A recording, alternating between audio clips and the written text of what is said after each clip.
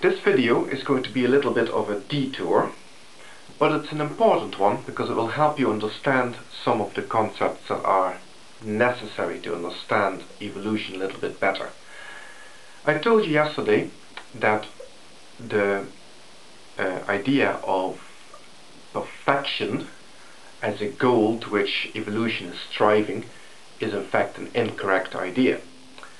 But we're not quite ready to abandon it yet, because it will help us to illustrate something of what goes on in evolution. I do want you though to take on board the point that I made yesterday, the point that evolution is a cumulative process. It takes you onward from where you already are. It cannot give you something for which there is no basis, or for which no foundation has been laid, so to speak.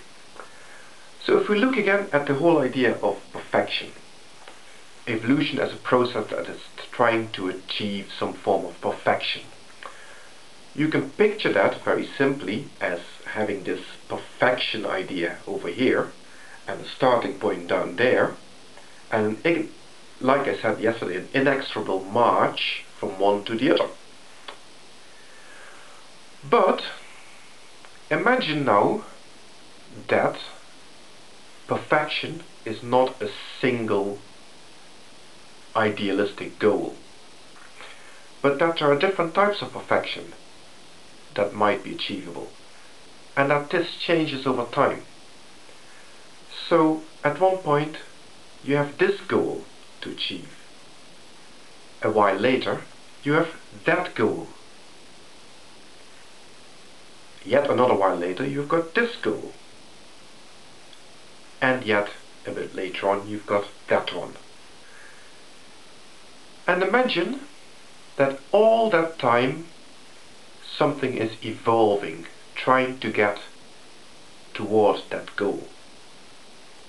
And imagine every time the goal changes, a new type of perfection is going to be presented as it needs to achieve.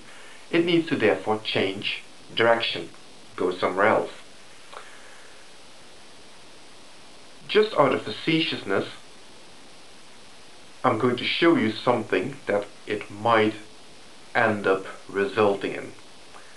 Even though each individual goal may seem perfection, because of the fact that evolution keeps on moving from where it is at a certain point in time, all it can do is then change direction, move on from where it was, carry on in a new direction, and so on and so forth, and the end result is something like this. And it isn't pretty.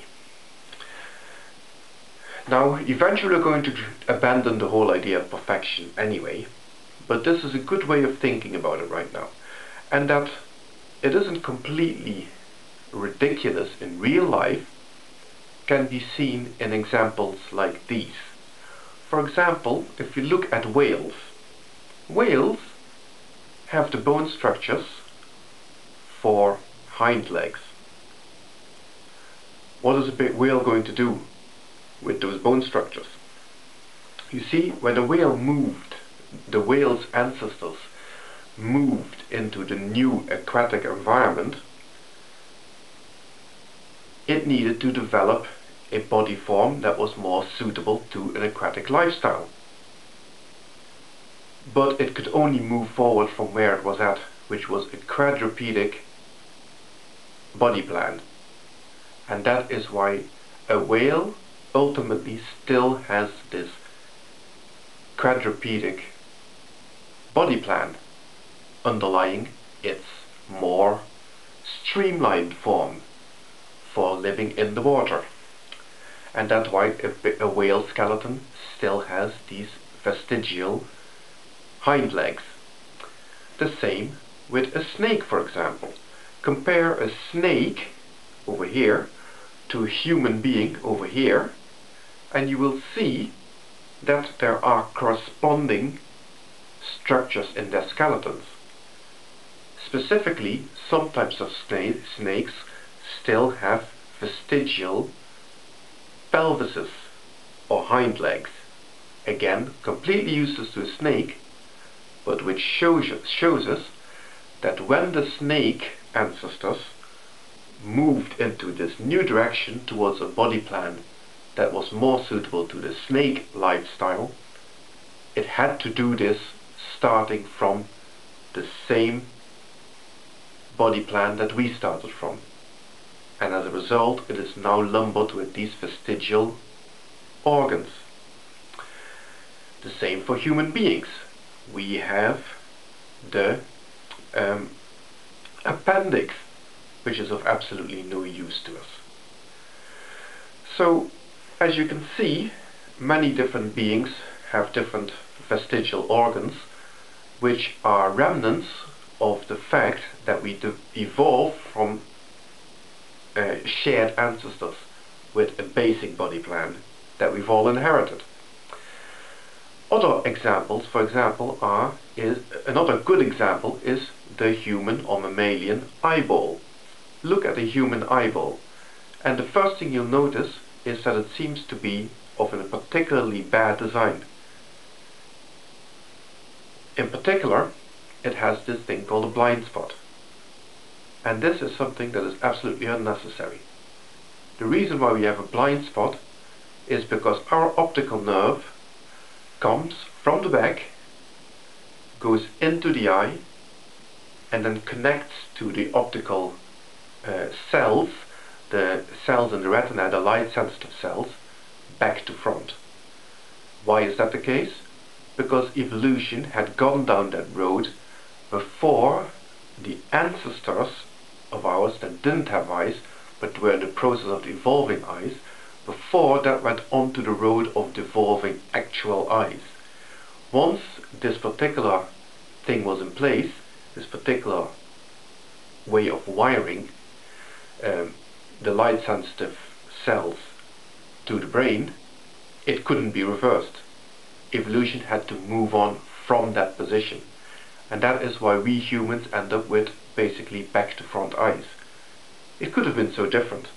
If we had been cephalopods like squid or octopus, we could have had much better designed eyes, because their eyes have been designed more or less the right way around. Lucky little creatures. But we ended up with our type of eyes. And we're stuck with it. All of this is evidence for evolution. Creationists use the term devolution, but it makes no sense. It makes no sense at all. It makes a lot more sense to look at these vestigial organs and all these types of structures that we have in our bodies as remnants from earlier body plans that are now no longer necessary, are in the way. And it also makes sense to look at this as the result of a process that is continuously changing direction. And in my following videos I'm going to explain where that comes from. And with perfection, it has nothing to do whatsoever.